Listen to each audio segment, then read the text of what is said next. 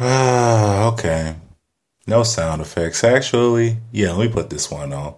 Just for you, baby girl.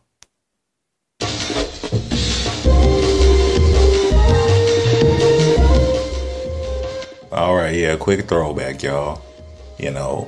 But I'm not going to talk too long about this because it's one of those things where, as a stan of Sasha Banks, I should be so pissed off. I should be so angry about this. But what the hell is that going to do? I mean, if history has taught us nothing, we know WWE is going to push who they want to push. They're going to do what they want to do regardless. Now, shout out to I Am the Zane. If you haven't seen his Raw review, I would definitely check it out. The dude dropped a lot of good hints about, the Samoa Joe debut and a lot of other stuff that I'm just not into really speaking about. I want to talk about the burial of Sasha Banks and just go, whoa, whose dick did she not suck? Because, oh my God.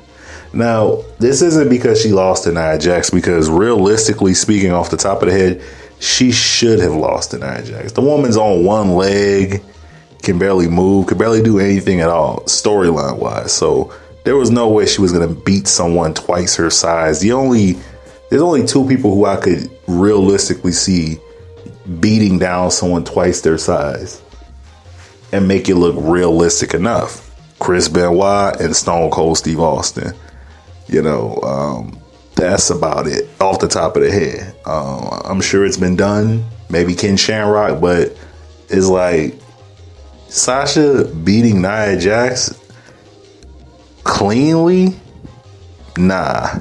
Even on both legs, it's not believable. Like there's no one on the women's roster anywhere except maybe Awesome Kong, or if you were to bring back Jazz would give her a fight, but weight classes exist for a reason. I mean, nobody could realistically beat Nia Jax in a fight as far as the divisions go. So I'm not upset about that. I'm upset about, damn, man, the way y'all making Sasha just, damn, man, what did she do, man? This is pretty fucked up on so many levels, man, that you're taking a damn superstar and doing her like this. And people that, well, WWE does it all the time. They see a big star and they pull the rug from under them just to see how they respond. And I don't see them doing that to Charlotte because, people want to claim that Charlotte is this big star. I don't see them doing that to her. Or who else is a so-called big star? Rollins, he got injured. So I guess that was the rug getting pulled from under him. Balor, same thing. Roman Reigns, he smoked some weed or he did some shit, but I don't see them purposely pulling the rug from underneath him. But they just gotta go after Sasha, huh? It's just, man, it's some bullshit, man. Like, y'all could have kept her off of TV, man. Like, y'all don't even have to have her on Raw. Let her heal up from her knee, because this shit is just, this shit is booty, man. How does this help Nia Jax? You're stalking and beating down a one-legged woman. That's like Forrest Gump fall on Lieutenant Dan just to fight him and beat him down. As funny as that would be, Lieutenant Dan, I'm tired of them push-ups you was making me do, nigga. Slap the shit out of his head. Like, I mean, y'all get what I'm saying, man. It's like, it's funny, but you don't take it seriously. I'm supposed to take you seriously as a competitor when you're beating up a one-legged. I mean, Brock Lesnar made it look, at least, because Brock Lesnar was brutal with how he did it, Lesnar was like, this dude is out of his mind. He has no regard for human life. He'll beat you up in front of your mama. He don't care, man. That's the type of shit, it was savage when Lesnar did it, but Nia just obsessed, stalking this one-legged woman. It's like, come on, B. Why are you...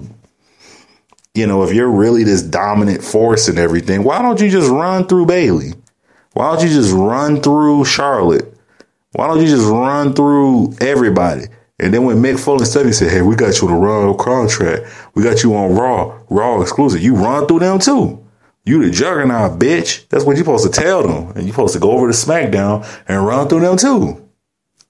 Why don't you do all that shit if you're this big juggernaut type of chick? But no, you gotta just bully the same. This is why it's so tough to take Nia Jax seriously. From an in-ring standpoint, I don't know who she is. She has a new finishing move every damn match she has. People, well, she expanded her arsenal. Yeah, she's not given a chance to showcase her arsenal because all she does is squash people. And I get it. But at the same time, it's like, what's her personality? You know, is she just... You know what? Is she going to adopt Monique, the comedian, skinny women are evil? Because that would be funny as hell, but dope as hell. Because she would get all the big girls on her side. The skinny women are evil character. That shit would be crazy. That shit would be funny as hell. It could be done in a serious... It's almost like CM Punk being straight edge, where he could be tongue in cheek with it, but at the same time, he could be this lethal, hard, you know, asshole about it. So, yeah, you got the skinny women or evil side that could be funny and comedic. Why y'all always take us to the mall and y'all try to walk 20 miles an hour? Y'all know we can't walk that fast. You could do that in a comedic way, but you could also do it in a serious way, like Nia's crushing on Neville or Big D Langston. I don't fucking know. She crushing on somebody. And Summer Rae's skinny ass come and get them, man. She go on this skinny women are evil rant. You could do that in so many ways. That's from a comedic standpoint, but what's her character? What is she?